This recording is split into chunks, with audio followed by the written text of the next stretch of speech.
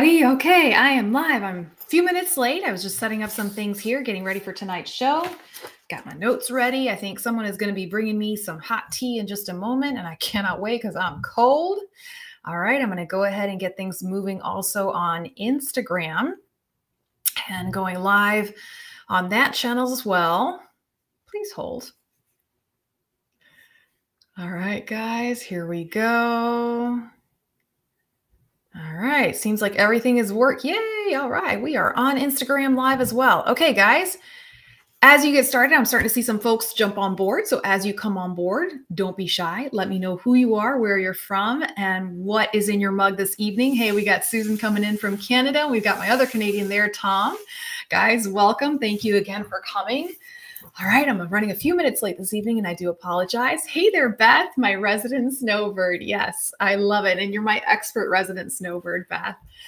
Thank you for coming on board this evening. All right, guys, and we've got some folks joining in on the Instagram channel. So I see we've got Jules, we've got Ryan, and we've got a couple of other handles on here. We got Pam here with water. So guys on Instagram, don't be shy. I know I'm kind of new to streaming to Instagram, and sometimes the rules there are a little bit different, but I want to hear from you guys. So please feel free to throw your questions into the comments section. Let me know who you are, where you're from, and what's in your coffee mug. And I am massively missing my coffee mug right about now. We got Emily coming in from Central PA with her butter pecan hot chocolate. Man, Emily, you always have the best drinks. Hey, Glenn, what's going on, man? We've got Scott coming in from West Virginia with cold water. Susan's got water in her Yeti. We got Kimberly listening in from the YouTube channel, drinking her coffee. Jody, please send me an email with an update as to how you're doing, darling. I'm glad to see you here tonight. We got Eric drinking his HIC orange. Wow, it's high C, HIC. Oh my gosh, as if I weren't a child of the 80s and I didn't know that acronym. All right, we got Dean coming in from Hollywood. Dean, I'm so glad you were able to stay up with us and that you're with us on YouTube. So I'm glad you found that link, my friend. We've got Benny from, hey, what's going on, Benny? We got Kay Levinson in Chicago visiting her new prosthetist and with her new socket. So excited about that, Kay. We've got Felicia coming in and Marianne, holy cow. It's a beautiful day in South Dakota. It's 50 degrees. It was actually colder here in Tampa than in South Dakota. How do you like them apples? Yeah, it was like a respectable 40 degrees this morning. It was not a fun run this morning, let me tell you. All right, we got Don from Vancouver having his coffee. Don, thank you for joining in, and I have questions here this evening. All right, and again, we got our folks in on Instagram, YouTube, and Facebook. It's a party. All right, guys, I am going to go ahead and get started this evening because I know I did jump in just a little bit late. We've got Jim coming in from the St. Louis area. Nice Malbec. I got some good stuff, man. Y'all need to send me some of these drinks at some point. All right. So for those of you joining me for the first time, welcome. My name is Cosi Talks. I'm a physical therapist, amputee specialist here in sunny, not so hot Tampa, Florida. I've been a PT for over 23 years, and my passion is working with the amputee and limb loss community. So here we are today. We've got some questions that came in through the text messages, and I'll be sharing with you guys. Those of you who are not signed on to my texting service, I'm going to just throw that into the comments section now because it is proving to be such a wonderful way for y'all to be able to communicate with me, and I really love it. So for those of you who have not signed on, here is my text. So just text Cosi Talks, all caps, one word, to that number right there that I just posted, and you can receive my text alerts. The nice thing is I will not spam. I will not sell your number, and you can actually text me back and text me your questions directly. So here we go. And I have my lovely fairy here who is bringing me my hot peppermint tea. Thank you. Yeah, there's my little fairy right there. Thank you, sweetheart. All right. We got Randy Archer coming in from San Diego. We got Denise coming in from a much cooler North Carolina. I believe there's hope for winter weather. Oh, wonderful. All right, guys. So I'm smiling from ear to ear, and I'm a little more dressed up today. I was recording for my new podcast that is also going to be on the YouTube channel. So I'm going to ask you guys questions more about that later because I want some input from you guys on this. But let's go ahead and jump in with the very first question. This one came in from Emily. Emily says, I'm a lifelong bilateral KFO leg brace user. So KAFO stands for knee, ankle, foot, or orthotic, right? So it's basically a brace that helps control and stabilize the knee and the ankle and the foot. She goes, now I wear a prosthesis on the left side and a KFO on the right side. I never had issues with being able to walk with KFOs before my amputation, but my prosthesis takes considerable effort to even try to take a few steps. I know the prosthesis is considerably heavier than my KFO. Can you explain the components of the prosthesis or why it is so much heavier than a leg brace? And yes, actually, I have parts of a prosthesis here. And of course, nothing seems to be working this evening when I need to get stuff. So, all right. So we've got the parts of the prosthesis, right? We've got your socket. And if you're an above the knee amputee, you're going to have some flavor of a knee joint. And then you're going to have a long metal pole. It's called a pylon. Nothing too fancy. And at the end of it, a foot. And I just realized I actually don't have a full length prosthesis. All of these sockets that I have are from old prosthetic devices that we took apart and we gave away the knee componentry and the foot componentry and tried recycling them. So that's why I don't actually have a full length prosthesis in my studio. But y'all get the picture. So Emily, yes, you're right. Your prosthesis is definitely going to be heavier than your orthotic, but your prosthesis is not going to be as heavy as your anatomical leg, right? And this is something that a lot of folks, when they're new to using a prosthesis, they don't realize this, right? They'll put a prosthesis on and the first thing that they feel is like, man, this thing feels heavy, right? The brain is still adjusting to recognizing that leg as their own. So it's going to feel heavier, even though it's actually lighter than your old anatomical leg. And we're talking about even some of the heaviest legs on the market, right? So that's the first thing there. Your brain is interpreting this as still a foreign object that you're carrying around. So it's going to feel a little bit heavier. Okay. A couple of things you want to check there. You want to make sure your suspension is done correctly, meaning the way the leg is being held onto you is good and solid, right? You want to have a good suspension. And then you guys always hear me talking about having a good socket fit, right? If the socket is not fitting well, then you're not going to get good suspension and you're not going to get a good fit and it's going to feel heavy. Okay. Now let's take into account Emily's particular case, right? She has a history of spina bifida. So, and she's shared that with us on several occasions, on the show. So Emily, in your case, because the muscles in your residual limb have weakness from the spina bifida, then yes, it's going to make that leg feel even heavier when compared to someone who does not have spina bifida. Okay. Now here's where I want to talk a little bit more. So here's the second part of the question. Emily says, my physical therapist tells me that I tend to stand on my toes rather than being flat-footed. I've always stood that way. I don't notice it. When she tries to have me stand more flat-footed, I don't feel stable, right? Trying to take a few steps is still pretty challenging. I feel like I'm having to learn a new gait pattern. I was never good at reciprocal walking. I used a swing through gait instead. Can you explain the difference between the two gaits and why the gait I'm using as a swing through is making it more difficult now to walk with a prosthesis? So Emily, this is a really, really great question. Hola, comadre. Glad you could join in. Okay. So when it comes to a gait, right, what Emily described as reciprocal gait is what we associate with normal gait pattern, meaning you're walking with one foot and then the other, just like, I'm using my fingers, right? Versus a swing through gait. Okay. So guys, just picture in your head when you see someone using two crutches, or perhaps you have experience with this yourself, right? So if the person has the two crutches underneath their arms, they put the two crutches in front of them and then they swing their feet through. So it's like crutches, swing feet through, crutches, swing feet through. That's what we call a swing through gait, right? Does that make sense so far, guys? Am I explaining this well? Can you give me a thumbs up and let me know while I take a sip of my peppermint tea?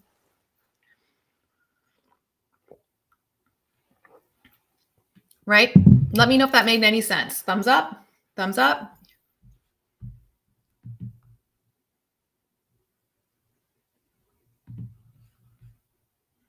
There's like a delay in the comments coming in. Okay, Kay gave me a thumbs up. Okay, guys. So if someone is walking with a swing through gait pattern, okay, it means they're using their muscles in a different way. They're not going to be walking reciprocally. It's going to make their center of balance a little bit different. Thank you guys for chiming in. I appreciate that. Thank you for all the thumbs up. Okay. So it's a different gait pattern altogether. Emily, you said it perfectly. It's a completely different gait pattern. Now, the question is, why would somebody walk using a swing through gait pattern? Okay. For example, when someone's using two crutches, meaning they can't put probably weight on one of their extremities, or maybe they're walking around with just one leg.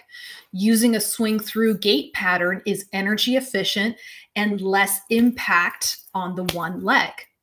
In Emily's case with the spina bifida, okay, because her muscles were weak, it was probably more efficient for you to learn how to walk with a swing through gait pattern.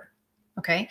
Now, the fact that you are toe walking, right? So you had spina bifida obviously since birth. That's something you have since birth.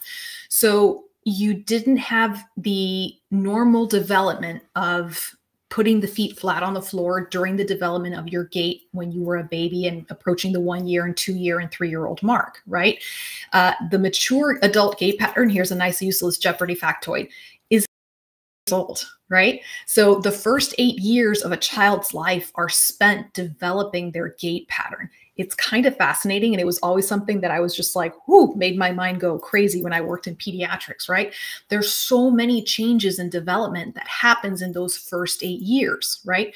So when you have something different in the situation, such as spina bifida, a lot of things are going to be different in that gait development pattern. Right? So for you, Emily, it meant that you just developed a toe walking pattern. Okay. So what happens with this is that there will be shortening of the tendons, right? The muscles are going to be developed differently. Your movement patterns and movement strategies, meaning how your muscles work together, head to toe, are going to be different. Okay.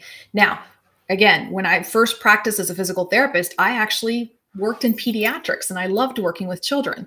And it was definitely a challenge to see, okay, how can we take something like spina bifida? How can we take a child who has cerebral palsy, right?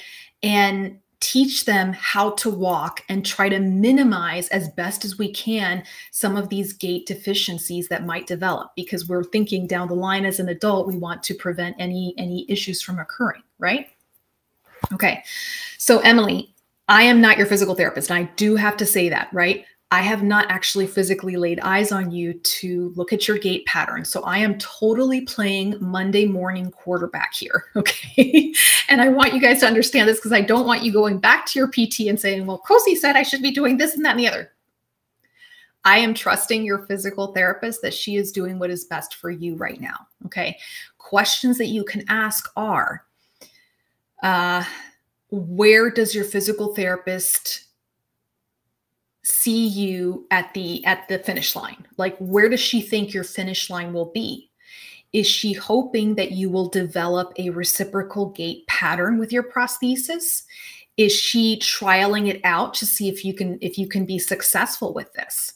And this is a really tricky thing for a physical therapist, right? We are the experts of gait assessment, gait analysis, gait diagnosis, and gait treatment. Like gait, that is our thing. That is one thing I'm going to be real territorial about as a physical therapist, right? But it's a lifelong learning, thing. I've been studying the human gait cycle for over 30 years, and sometimes I feel like I'm just barely scratching the surface. So in the past, when I've had someone like Emily come in where they had a different way of walking prior to their amputation, right? In the beginning, as a novice therapist, I used to want to fix everything, right? I used to say to myself, well, they may have been walking like that before amputation, but no. We're going to teach them how to walk the right way with, after amputation. And then with years and experience and training, I realized, I really have to pay attention to how the person was walking before they came to see me, before their amputation. And I have to take into account how many years they were walking this way. And then I have to assess what changes has their body gone through because of how they walked. Okay. And guys, this is just the nature of the human body. If you were to do a gait assessment on me, I'm not an amputee, right? I'm going to have gait deviations, and my body is going to have asymmetries just from being on this earth for years, right? And walking the way I do. Okay. So when you're trying to teach someone how to walk again after a trauma like amputation and having to use a new prosthesis, right? Among the many factors you're looking at as a PT is the history. Okay. And having to discern as a clinician, what is it about their prior gait cycle that I will be able to improve upon? And what are the parts that I'm simply going to have to work around it? Does that make sense, guys? I know I'm like, does this make sense? All right, let's see. I'm going to read some of these comments that just came in. Hey, what's going on, Ben Gregory? Thanks for joining in. Hey there, K's. We got K's and K. I love it. Beth, yes. Beth is saying, would the tendons in her ankle be shortened due to not walking flat-footed? Can those tendons be stretched by exercise? So not just the tendons in the ankle, but moving all the way up the chain, right? So because she was toe walking, I mean, she could have changes all up and down the spine. Okay. Does it mean that these are changes that are pathological or dangerous or a problem? No, it just means this is the way how her body has accommodated over the years with a different style of walking. Okay. Whether or not that can be modified, yeah, that's something that the therapist needs to look at. And again, unless I'm there holding that foot and ankle and maneuvering it and manipulating it, I'm not going to know if that's going to be changeable or not. Right. So again, that's up to the therapist who's treating her to have done that kind of assessment. So again, I am playing Monday morning quarterback here, guys. I am guessing that her therapist may have seen that, yes, we could work around this and we can try to teach her that flat-footed, not flat-footed, but the more stabilized gait pattern with reciprocal gait pattern. Yeah. So Emily says, I learned reciprocal walking, but swing through was always easier. So that's what I always did. Probably drove my PT crazy. Okay. So Emily, again, yes. And again, this is where sussing out that patient history. And again, I love, as much as I talk on this show, when I'm with my patients and that first few appointments, I zip it and I let my patients talk to me because I want to hear about what happened before they came in to see me at my office. Okay.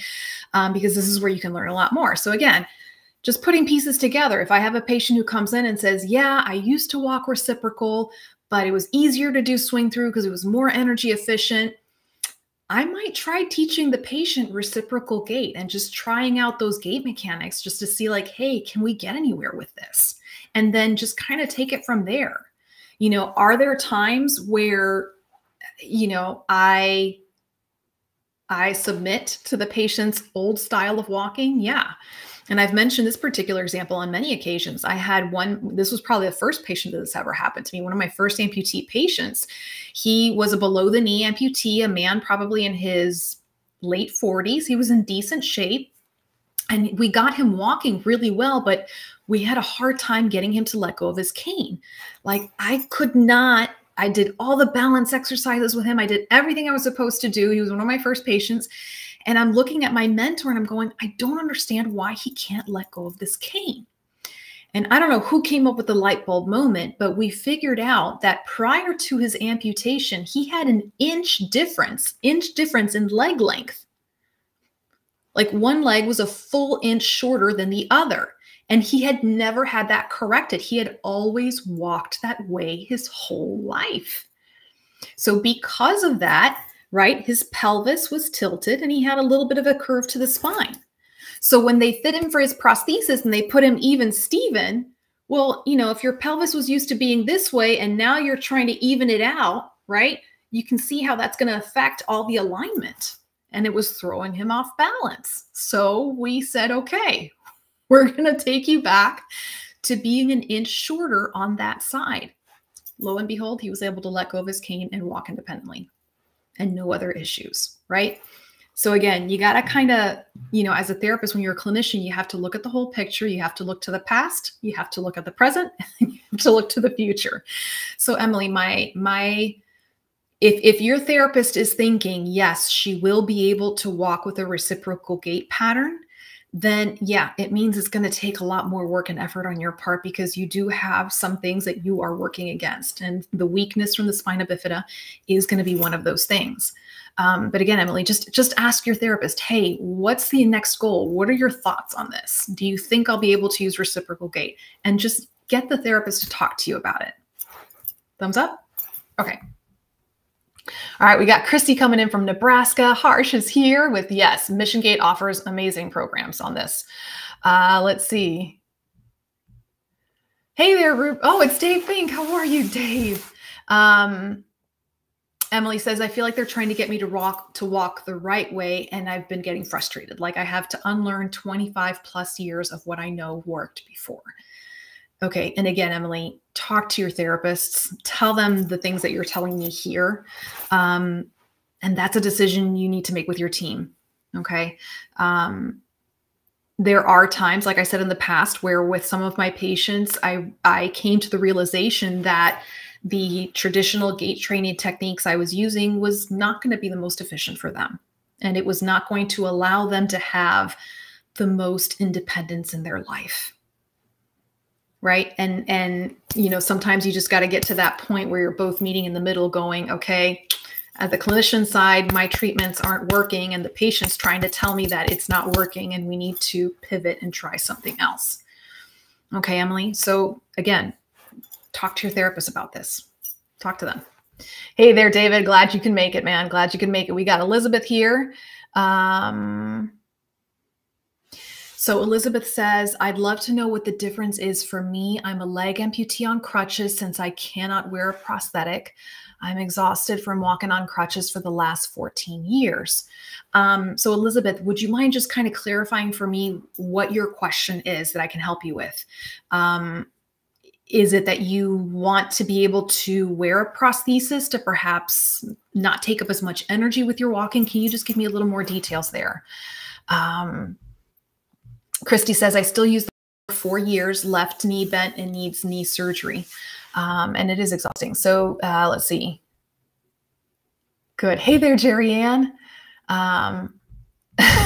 Thomas is my prosthetist, and I always love when he chimes in. He says, true wisdom begins by knowing that we know nothing.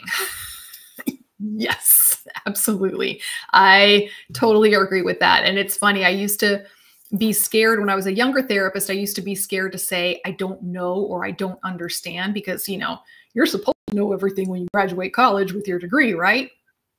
And I think the older I get and the more just the human gait cycle alone, the more I realize I have so still to learn. Okay. And it's fascinating. And that goes high, because I'll read literature and I'll learn something from that literature. Go, oh man, I have to go and learn. I didn't understand this part about the study. I didn't understand that. Right? Energy use, and specifically about energy use and fatigue due to CRPS. I can't use the prosthetic. Okay. And Elizabeth, I've actually done a show on CRPS, chronic regional pain syndrome, and it's in my YouTube channel. Please hit subscribe. I'm trying to kind of increase my subscribers there. And you can go through the live video archive and you'll find one on CRPS. So when it comes to energy efficiency, and it's interesting, we talked about energy efficiency and how much PT is using, right? So we discussed how the higher up the amputation, the more energy the person is expending to walk. Now that's with a prosthesis, right? But I mean, obviously it translates into if you're only using one leg to walk, it's going to be exhausting. And then in your case, Elizabeth, if you're using crutches, I mean, we use our arms to walk. That's part of our normal gait cycle, the normal human gait cycle. But when you're having to put weight into your arms and really, it's exhausting. It's absolutely exhausting. So Elizabeth, again, I don't know much about your story, but you know, cardiopulmonary endurance when walking, especially with my amputees. I mean, you have to work on it. And I know you're already walking a lot, probably with your crutches. But this again might be a nice reason to go and see your physical therapist.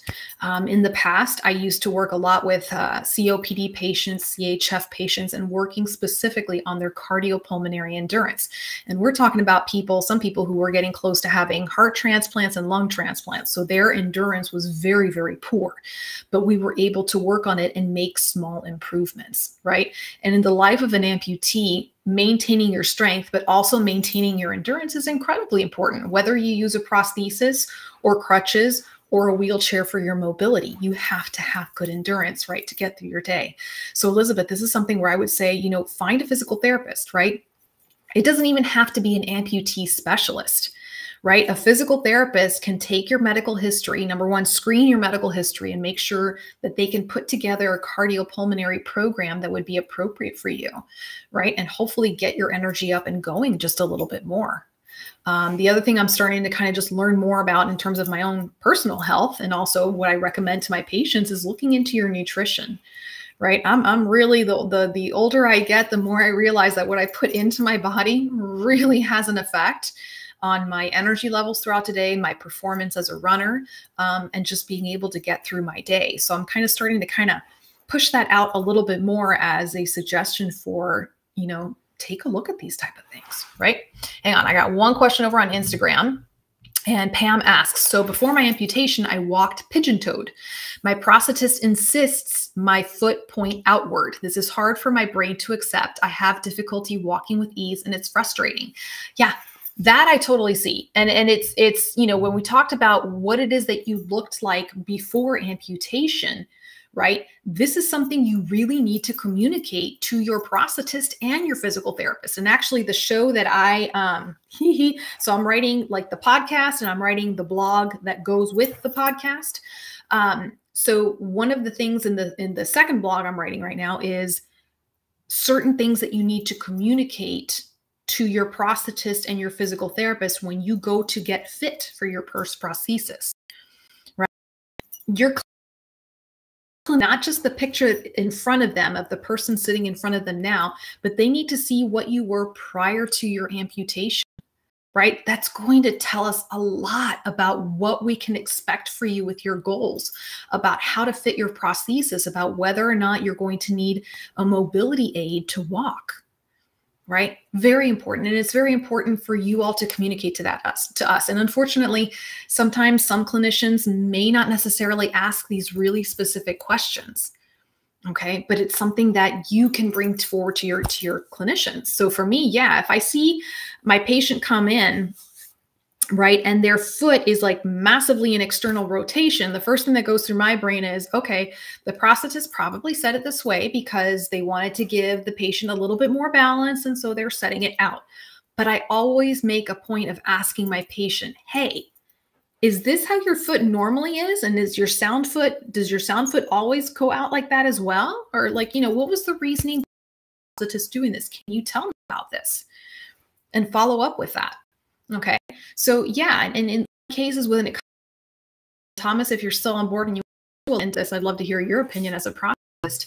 But if somebody has been toed their entire life where their toes are turning in, to put their prosthetic foot facing out while their sound limb is still facing in, doesn't make a whole lot of sense, right? Or at the very least, the prosthetist should hopefully be willing to just play around alignment until they find something that works. And again, this is where the physical therapist needs to be a part of that conversation too, because we're the ones having to teach you how to walk with it. Yes? Okay. We got a lot of comments coming in. I love it when you guys put in the comments to breathe for a moment and listen to you.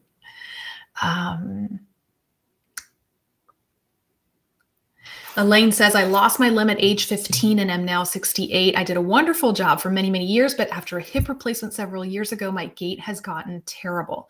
And again, Elaine, this is where you're going to hear me get on my soapbox and say, go see a physical therapist. I'm assuming you probably, hopefully, after a hip replacement, that they sent you to go see the physical therapist.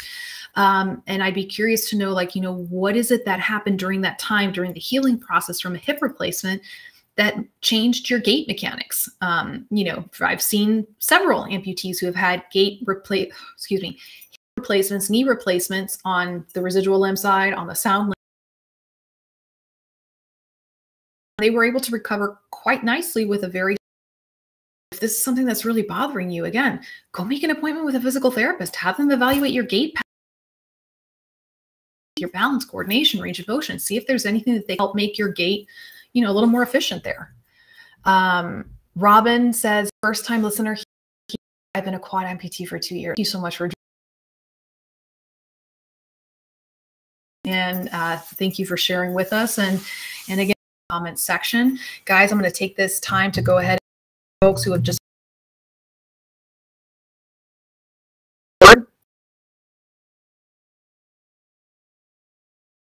watching the show would like, there it is, text box all caps to that number. You'll receive my text alerts when I go, and also text your questions as well. Jerry Ann, that I forgot to mention, I'm a bilateral. Okay. Sorry guys, I'm like trying to catch up with all these. Hey there, Kathy. All right, so David says, I'm having to relearn gait because of my new foot versus the foot I've had for 5 years, which was the Highlander. So he's now in the Ibex and now it's a Highlander. Yeah.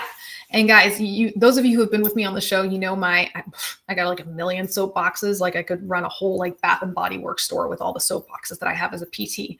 But one of the things I do say is, and it hopefully encompasses all of this, is having a relationship with your physical therapist is just as important as having the relationship with your doctor and your prosthetist, okay? Whether you're an amputee or not, but especially if you're an amputee, okay? Your body will continue to age over the years. Things will break down, things will get worn out, okay? You might get a new foot, a new knee, a new alignment, and all of these things will cause changes to your gait. And having that physical therapist there that's keeping an eye on your gait pattern and just checking in with them periodically. It could be just as little as once a year after you're an established amputee, right? Or in David's case, he just got a brand new foot that works a lot differently than his old foot, right? So checking in with that therapist to make sure that you're not experiencing gait deviations, right? Or like the person, I think her name was Elaine, who said she had a hip replacement. That's a big event right there. You definitely want to check in with your PT and have a good established relationship there. Okay. Totally worth it. Totally worth it. Christy says, that's me. I ride the walker and my arms feel it. Yeah. Beth says, man, Beth is my poster child right there for physical therapy. I'm going to make you my poster child for PT there, Beth. She says, I've had 4 new prostheses in 5 years and I've had to go back to PT every time. Every time.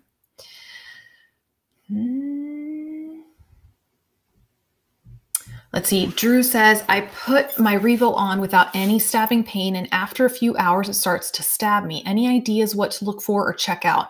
The socket's not rotating. The liner's not moving. It's like I lose a little volume, and after a few hours, just to start the stabbing pain from the brim. I have my first OI appointment on Tuesday. So just to kind of troubleshoot things, Drew, could it be that you're tightening it too much? Sometimes I've seen folks, when they have the dial for the RevoFit is a type of adjustable socket system, guys. And you basically, here, let me get the right dial. This is like my demo socket. So it's got a lot of stuff going on right now. Okay. So sometimes if you're, tightening the socket quite a bit and you're cranking, and you can crank too much. Okay. There is sometimes too much of a good thing. Drew, my wonder, because you mentioned the word stabbing pain, and that to me just kind of like clicks off nerve pain. So have you ever been evaluated for maybe a neuroma or maybe a bone spur that might be kind of sitting there, or maybe even just some scar tissue, so that when you're tightening that socket, it might just be pushing up on that area, right?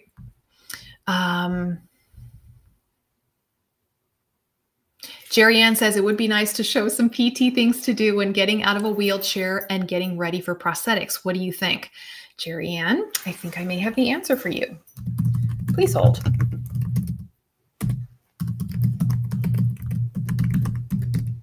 Now, Jerry Ann, I know that you're a bilateral, but I did create a program for above the knee and below the knee amputees, and it has 150 exercises for beginners, intermediate, and advanced amputees. I have a below the knee book, I have an above the knee book, and I'm actually running low on my above the knee books. That's why I don't have it there. But it's head to toe exercises. So there's arms exercises, less core flexibility exercises. A lot of exercises in these books and in those videos. I love videos, honestly. The book is all the videos. Basically, in the first day after surgery, someone who's transitioning, being a wheelchair user to lost. It's safe. Hopefully I am not frozen. I'm just going to keep talking. Hopefully you guys are still hearing me. Okay, so basically, Jerry Ann, yes, this program has exercises in it that can help prepare you for using a prosthesis. The best thing you can do, Jerry Ann, is, again, get thee to a PT. And those of you who have my books, have my videos, you have been taking these to your physical therapy sessions, which is great, because then your physical therapist can work together with you to show you which are the exercises that are best for you. Yes? Okay.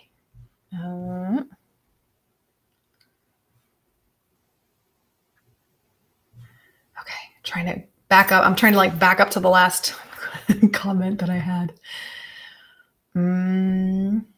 Emily says, does the rigidity of the prosthetic foot affect walking? Oh, you know where I'm going to go with this one. My prosthetic foot feels wobbly underneath me. I'm used to a rigid ankle because of using KFOs, and my prosthetic foot or ankle area just feel unstable. Yes. And I'm going to dig through this hot mess of a pile I have here as I destroy my studio in the process. Hang on. Here we go. We're going to call this guy old. Did I just knock down my tree? I totally just knocked down my tree. Yeah. Good morning, America. Here I come here, guys. All right. So let's talk about rigidity of a prosthetic foot. This is Old Faithful, right? This thing has been around longer than I have, and that's saying something, right? It's a satch foot, right? Solid ankle, cushion heel. And you can see solid ankle. And I guess you can call that a cushion heel. I'm really having to dig my thumb in there to have any give. It's basically a wooden keel. So meaning just the inside, if you x-rayed this, you'd find like a slip of wood. And it's got this neoprene covering over it. And right here in the heel, there's like a little cushion, a little rubber, I don't know, foam. I don't know what those things are made of, right? So basically the movement you get from this foot is by putting weight into it. And I can't because don't have enough strength in my hands. Putting weight into it to get this neoprene, this rubber, whatever this material is, to bend around the wooden keel inside. Okay, that's how you get movement in this particular foot, right? This is an old foot. Now, the way the more modern feet work, you have so many kind of different feet. You have this foot, you have single axis foot, you have multi-axial foot, dynamic response, energy storing, hydraulic foot. Did I get everything? No, we got microprocessor feet, stubbies, and running blades. Ha, got all that in one, right? So basically you activate these feet by putting the load, putting your weight into the keel of these feet. Some of these feet are made with carbon fiber. Some of these are made with, like College Park has their IntelliWeave. They have all sorts of materials, and the materials will deform under the load and then they'll come back together, right? And depending on the kind of foot you have will determine how that foot will move. Okay. So yes, the rigidity of the prosthetic foot will definitely affect your walking. Something like this that's incredibly rigid, right? It's not going to move a whole lot. Okay. Who would that be good for? That would be good for someone who is not very stable. That's going to be good for someone who does not have a lot of mobility. Right? It's kind of like, and please excuse the analogy, it's kind of like walking on a peg leg, right? It's a very simple form of walking. And again, whoops, it could be a safe form for somebody who does not have a high level of mobility and who does not have a lot of, for someone, for example, some of my above the knee amputees who are elderly, it's very poor. Satch foot might actually be okay. Now with some of the more feet that we're seeing out there on the market, yeah, you're getting some great mobility, storing and energy reach but you also have the balance and the mobility to be able to appreciate what those feet can do for you, right? So Emily, in your case where the foot is wobbly underneath, right, you need to have with your prosthetist and your physical therapist saying, this foot's, is still feeling wibbly wobbly. Is it because I'm still learning it, or is this happening now? So just things to ask your team. Wendy says a quick hello on the patient navigator at the amputee can always help. Oh, Wendy, thank you so much for guys. I'm going to give a shout out right now to the Amputee Coalition, and specifically their Certified Peer Visitor Program, the CPV program. Y'all have heard me mention this a lot before. It's probably my favorite features, and there have been many of my page viewers that I've referred to the Amputee Certified Peer Visitor Program. So again, this program is designed to provide you almost like with an amputee buddy, right? Somebody who is in your community that has received training, who isn't not people like me who are clinicians. These are amputees. They've been there, done that, gotten the t-shirt, and also some extra training, right? So if you are someone who is new to being an or know someone who is new and is struggling and just needs a wonderful program, and you can go find Amputee Coalition website. All right, let's see. Thomas says, with an intact leg, she can modify her effort to toe best, but the stand on the lateral side, slowing back. Once we get mind control, she's great. There we go. Okay, so Drew's do not change the tightness when it happens, going back to his adjustable socket and the stabbing pain that he feels to both sockets. If your limb is shrinking and you're not the tightness of your, that'll definitely cause pain. Not necessarily recognize that you're bottoming out, right? Sometimes folks don't realize that they're hitting the bottom of that socket because the sensation on the limb isn't maybe not be completely normal. Pain in your socket, there's a couple little old school tricks that I like to. One of them would be to use red lipstick. Using now, and put a little mark of red lipstick in the bottom of your. Okay, so right, you see that part right there, right? All bottom of the socket, you can stick there, because when you put your residual limb should not be all the way hitting the bottom of your socket, right? It should almost the bottom of your residual limb, that red lipstick, you're bottoming out. Okay. Another thing, if you don't want to mark it up with red lipstick, right, or your wife doesn't want to let you use her nice expensive red lipstick, you can get like a little ball of Play-Doh or silly putty, like a pea-sized amount, roll it into a little ball and put it at the bottom of the. If you remove your limb and that will bend out, then you know you're bottoming out in your socket. So those are just two really quick and dirty ways of knowing if you've been bottoming out in your socket. Okay, ¿qué más? Joan, and Joan, girl, you and I need to catch up. It's been way too long, but I appreciate you being here. Thank you. Okay, Jerry Ann, you do have the Below the Knee book. Okay, great. So Jerry Ann, if you're looking to transition to using a prosthesis, again, I'm not your therapist. I haven't seen you. I don't know what you got going on. But if you go, for example, to the phase 1 leg strengthening, start with the phase 1 core, phase 1 arms, phase 1 leg strengthening, especially with the straight leg exercises without the prosthesis. Those are just really nice, simple, basic exercises that will target all the main muscles in your residual limb and in both sides. Okay, so that's a nice place to start.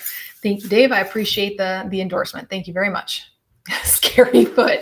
I like my foot, Susan. I don't think it's so scary. It's old and it needs kind of a, little makeover there, but it's good old faithful right here. David says, some people don't tell the whole story. I have a hot spot that develops below my kneecap. Cosi will give you an answer, right? What I didn't say was that it developed at hour 16 out of my 18-hour day. That would change the answer completely. Please tell us the whole story. Oh dear. Yeah. So Emily says, I have a satch foot and it still feels wobbly. Emily, I would, again, sometimes I wish I could just like have you guys in my studio so I can just like look at you and see what's going on and give you definitive answers, right? It could be, it's just the general weakness, perhaps from the spina bifida. Look at the proximal strength, meaning the strength of the muscles in your hips or glutes, and see about strengthening that to help with the stability right there. Okay. And then going back to, I don't know if your therapist is giving you exercises to do at home, but what are simple stability exercises that you could be doing at home? Even just as simple as the weight shifting exercises, right? Ask your therapist for that. And again, continue to communicate with them. I'm not feeling stable. I feel wobbly, right? Let them know these things. All right. I'm just clicking back to my Instagram channel to make sure I'm still there, which don't know if I am or not. There I am. Apparently I'm still there. Awesome. Okay. Let's see.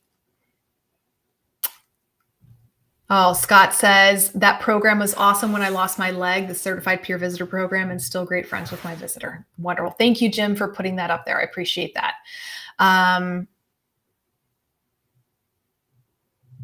Oh gosh, Randy, I am sorry. No, for whatever reason, my connection tonight, I see it blinking on and off. So I do apologize, guys, if I'm freezing.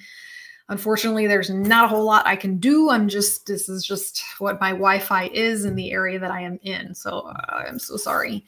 Okay, guys, so let me just get to this other question because this was a really great question. I really like this one. This person says, I am trying to heal a wound on my stump from necrotic tissue. Is there a secret to the diet that will help heal the wound? I get my dressing changed 3 times a week, wearing a vacuum dressing. It's healing, but it's taking forever.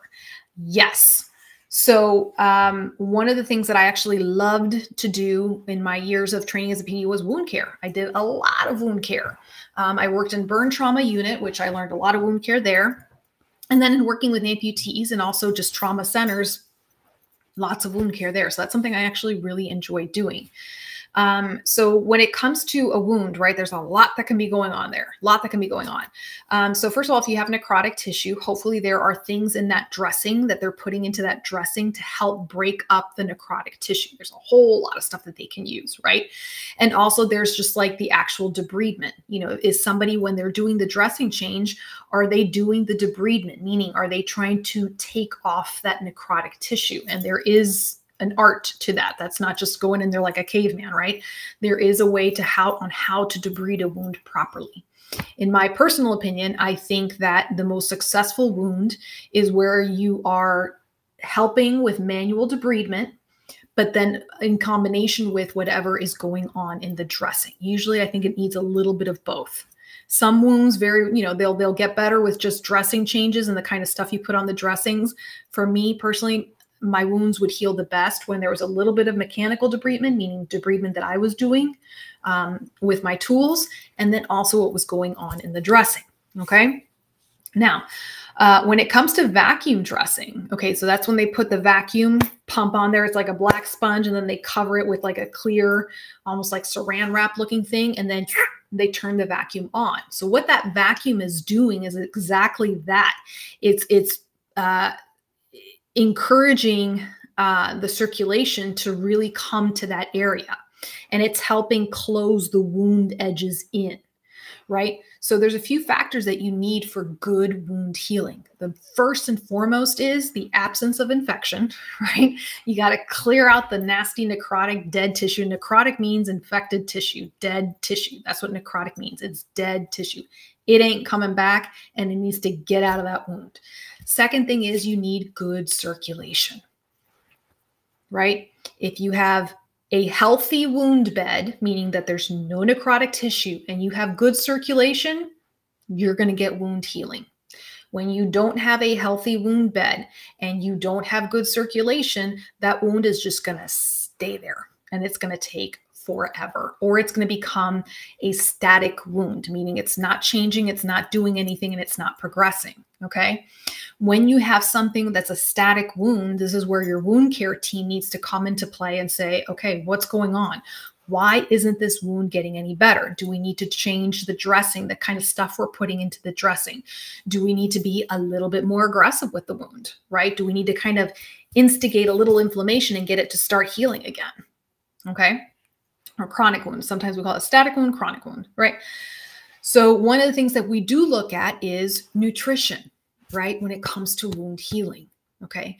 So we said that circulation is important for wound healing. Well, what will affect circulation? So a couple of things. First thing is albumin. Okay. So albumin is a protein that's made by your liver, and albumin goes into your bloodstream and it helps keep the fluid from leaking out of the blood vessels. It keeps everything in place. Just think of it like a guard. Albumin is like the little security guard walking through the hallway to make sure that everybody is tucked away where they need to be, right? So without enough albumin, right, the fluid is going to start leaking out of the blood vessels, right? You're going to get edema, pitting edema to be more specific, right? So if fluid is leaking out of your blood vessels, then that means your circulation is going to be compromised. And that area around that wound is also going to be compromised, right? So again, these are just several little things that people will look at when they're doing wound care. So when it comes to nutrition, we will look at albumin levels. Now, albumin levels, right, it's also considered part of your liver function test. And there's a whole pages of reasons why a doctor may look at albumin levels in a patient. Nutrition is just one of them. Okay, just one of them. Low levels of albumin could potentially indicate malnutrition. And that's just one of the many, many, many things, guys. Okay, I'm just talking specifically as it regards to wound healing, right? So when we were in the hospital, and especially when we had someone who had a lot of bed sores that were not healing, one of the things that as PTs, I remember my mentor, Paul, telling me, ask the doctor to check albumin. Right? And a lot of times that albumin was low, which means we'd have to call the dietitian in to come and adjust the patient's diet to include, I think, more protein and more hydration, right? To help keep that albumin and help boost the albumin levels. Okay. Yes, protein helps a lot. And again, I am not a dietitian. I'm not anything like that. This is just things that I know as it relates to, clinical care that I've done over the years as a physical therapist, right? So if I had a wound that was not healing on one of my patients, one of the things that would trigger in my brain is, how's the albumin level doing? Second thing, when it comes to nutrition and wound healing, glucose levels, right? If you're diabetic, you got to get that glucose under control because all of that is affecting the quality of your circulation and the quality of your blood vessels, okay? Even if you're not diabetic, I would say get your glucose checked. It's just a quick little finger stick that they can do. You can do it at home. You can do it at your doctor's office, right? Sometimes people's glucose levels are kind of just going haywire when their body's in an inflammatory process trying to heal a wound, right? So these are just things to think about and to ask your doctor. Let me just see what's going on.